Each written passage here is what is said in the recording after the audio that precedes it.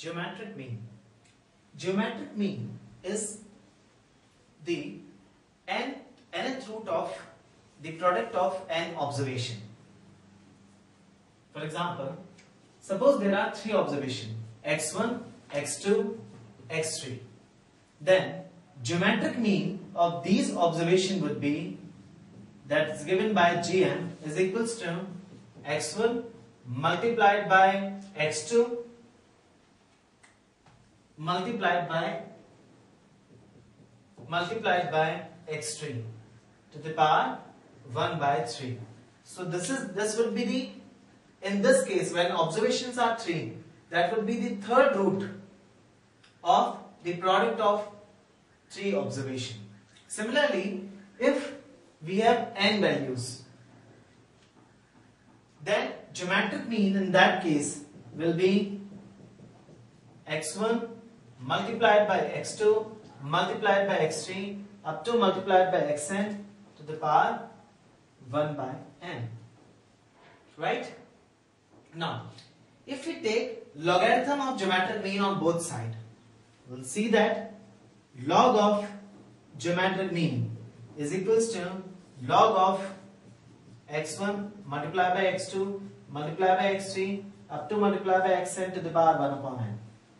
And we know that if we take logarithm, the power comes here, it multiplied by this value. So that would be equals to 1 upon n log of x1 multiplied by x2 multiplied by x3 up to xn. Now, as we know that log of m multiplied by n is equals to log m plus log n. We know that through the log property, log of m multiplied by n is equals to log m plus log n. In this case, that can be written as 1 upon n log x1 plus log x2 plus log x3 up to log xn. So this particular notation can be written as, or let's write here, log of geometric mean is equals to sigma log of xi divided by n. Here I is 1 to 10. So in this way we can say that geometric mean or the logarithm of geometric mean is the arithmetic mean of the log values of those values. This is basically resembling the arithmetic mean of the log value of log of those values. So geometric mean is nth root of the product of different values, or if we take the log of those values, then geometric mean would be, this can be written as, geometric mean would be anti-log of the arithmetic mean of log values.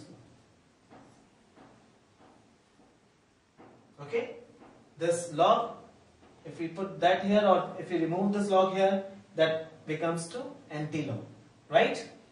Now, this is the case when values are with frequency 1. What happens if we have each value with certain frequency? Then in that particular case, how we can deal with the situation?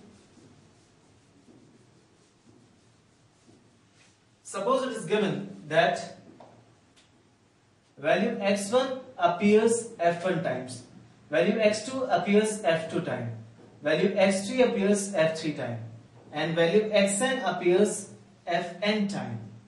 Right? This shows that each value has some frequency associated with that value. In this particular case, geometric mean would be x1 to the power f1 as it appears for f1 times multiplied by x2 to the power f2, it is appeared for f2 time, xn to the power fn is appeared for fn times, divided by 1 upon capital N. This capital N